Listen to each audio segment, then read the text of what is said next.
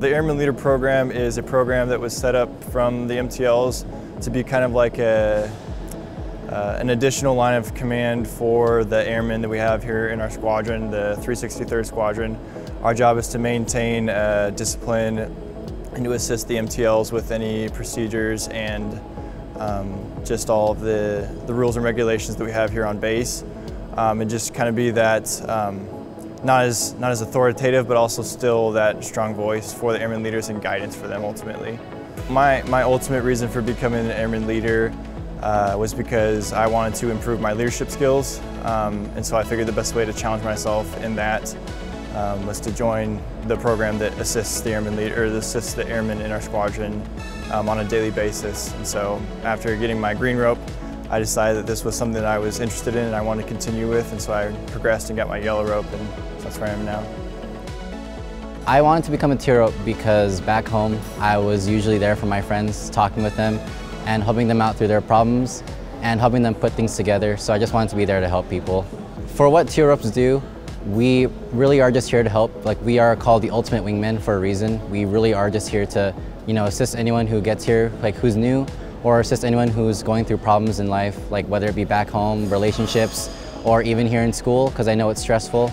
Like, I get stressed out too, and I just want to be there to, help people become more comfortable and just make sure everyone's like having a good time and being safe and just taking care of my fellow wingmen. The main basis of a tier rope is we are an airman's direct connection between them and the SAPR office and SARC office and other offices on base, such as Equal Opportunity, Victims Advocate, and also the chaplains with the help of the white ropes. We really are just here to make people feel welcome, make people feel, happy and safe, and just look out for other people and help out.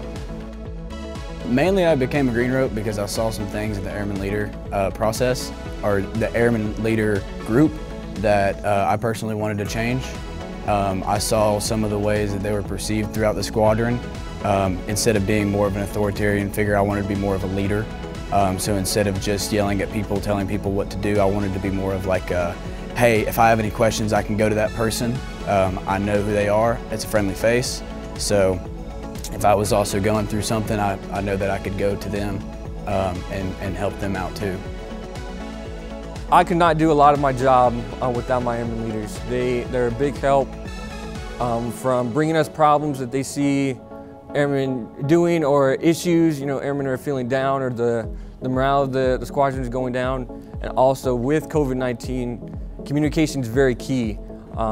And we asked them to push out a lot of information to the other airmen in our squadron. So without them, we'd be working double overtime and a lot harder without them. So they make our life a lot easier, and I am very, very thankful for all my airmen leaders.